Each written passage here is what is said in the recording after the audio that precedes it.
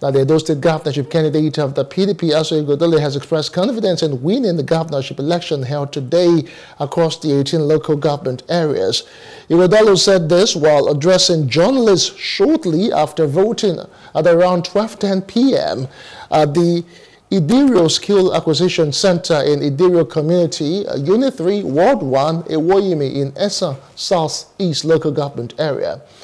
Dr. Ighodalo said the military had done a good job of bolstering security across the state's 192 wards. He believes the people have chosen the PDP as the party they trust and have selected him to be the next governor of the state. On balance, our exit polls just show what we knew. So we expect that we will win this election hands down by a landslide.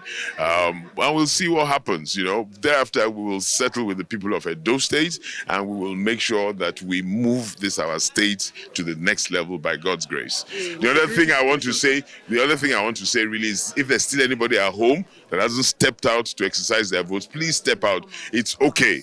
It's okay. The military, I'm very proud. The Nigerian military has made me extremely proud.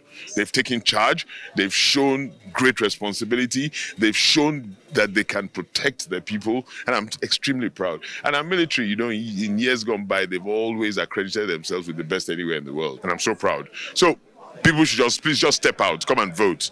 I don't see, there's no reason for us all not to come and vote. Hello, hope you enjoyed the news. Please do subscribe to our YouTube channel and don't forget to hit the notification button so you get notified about fresh news updates.